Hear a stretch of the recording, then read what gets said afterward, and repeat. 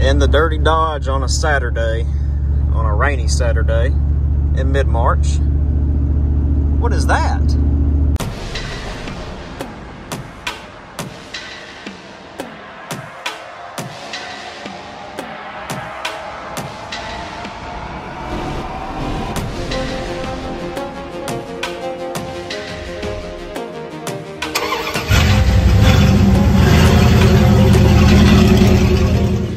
Oh, what's up, guys? Tyler here with Random Automotive.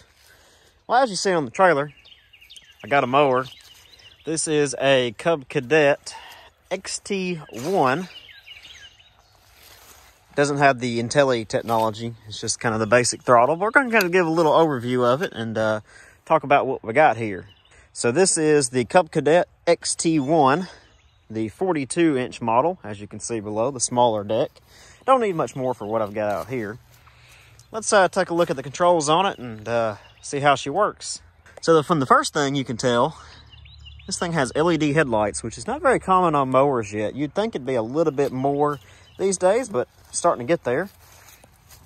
Again, 42-inch deck. This model does not have the Intelli whatever. It's just got the throttle switch there. Key switch is on the right side. Going around, you got your trailer hook up in the back. Which I do pull a little trailer with this sometimes.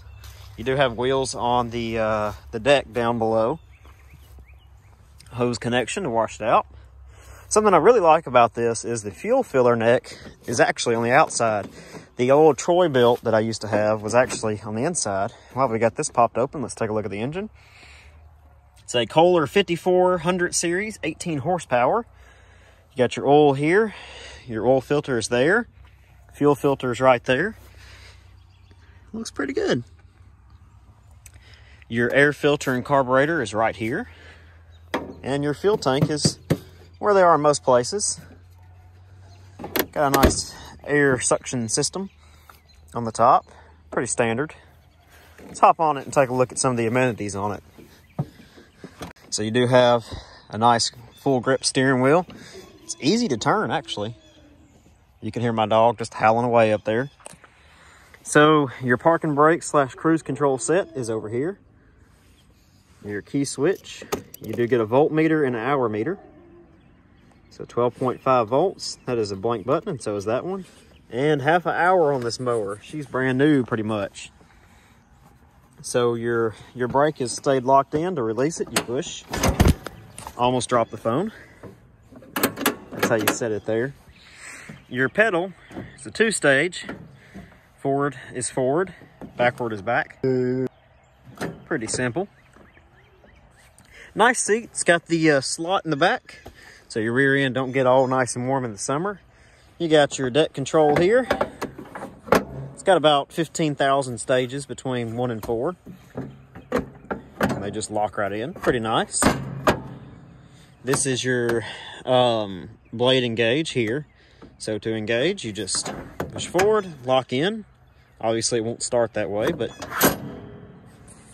And your throttle controls on the left side. On your left side, you've got a cup holder and a little spot to put your phone. Fits perfectly right there. So we'll go ahead and crank her up. Let's talk about different functions of the key switch really quick to kind of show you how that works. Because every mower is different. This one's a little bit different to get started. It's already a little dirty. Brought it home on the trailer over there, and it was raining a little bit. So obviously left is off. To start, you would go all the way to the right and turn like a normal key switch with your foot pressed on the brake pedal when you do, and make sure that your blades are disengaged. So another feature is you can mow in reverse. Sorry, I still have a zip tie on there. You can mow in reverse with this mower, which is nice. So as a safety feature, what you'll have to do is turn the key to the left to the reverse position, then press the triangle to activate. You get a red LED telling you, hey, you are in reverse mode, so use caution because there's no safety on there. But to turn that safety off, you just go back into forward, one click, and it automatically deactivates. Back to reverse, push the triangle to activate. All right, so let's go ahead and crank her up. A couple other things real quick before we do. The seat adjustment is right here. There is nice and automatic, or not automatic, but it's almost like a car adjustment for the seat. instead of having to take it off, unbolt it. While I'm at that, let's take a look at one more thing really quick. Under the seat, you have the fuse on the positive terminal. It's a 20 amp fuse along with your battery, and your safety switch on the seat here in case you were to bounce off of it. You don't go flying and get run over by your own lawnmower, which is nice. Sometimes they're annoying, so, you know, whatever. And that's pretty much it. I mean, we'll do some maintenance on it in the future, but that's the overview. You got a little storage area here. So this is kind of a video for people who are expecting to buy this mower. Let's go ahead and crank it up. So you'll push the brake pedal all the way in, or if it's locked into the park position, like so. We'll put the choke on. So the choke is the throttle position lever all the way up. Turn the key to on mode. You'll get a voltage readout right there, 12.4 volts. Headlights automatically come on in half an hour. That's your hour meter. So we're good to start. You may not hear me much after I start it. Throttle all the way back down the bottom once it starts. We'll engage the blades. Throttle's up.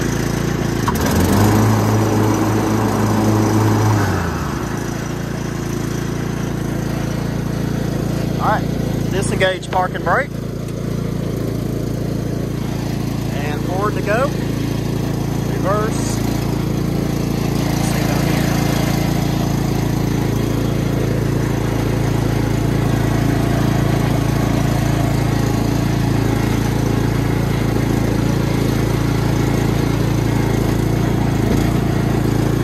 So if you want to get off the mower, while it's running, just set the park and brake. Now you can get off and kill the engine. So that's a little overview of this video, or this mower, guys.